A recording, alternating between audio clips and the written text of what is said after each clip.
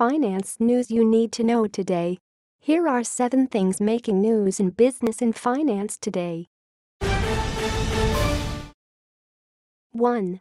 Sydney, the Australian dollar has slipped against its US counterpart with the greenback rising after the European Central Bank extended its quantitative easing program by 9 months. At 0730 on Friday, the local unit was trading at 74.59 US cents, down from 74.89 cents on Thursday. 2. Sydney, the Australian share market looks set to open higher following strong gains across the US and European markets after the European Central Bank extended its quantitative easing program by at least 9 months. At 0645 on Friday, the local share price index was up 16 points, or 0.29%, at 5,557. 3. Washington, the number of Americans filing for unemployment benefits fell from a 5-month high last week, pointing to labor strength that underscores the economy's sustained momentum. 4.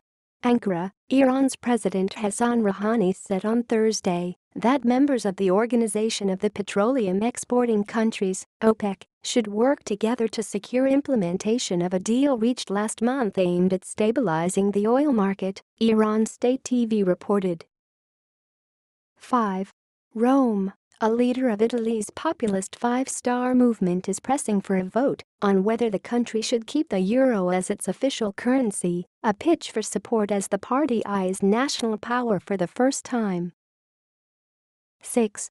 London, the UK Supreme Court will give its judgment on whether Prime Minister Theresa May can trigger the formal process for Britain to leave the European Union without Parliament's approval as soon as possible, its president says.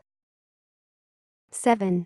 Brussels, the European Union began legal action on Thursday against Germany, Britain and 5 other member states for failing to police emissions test cheating by carmakers after the Volkswagen diesel scandal.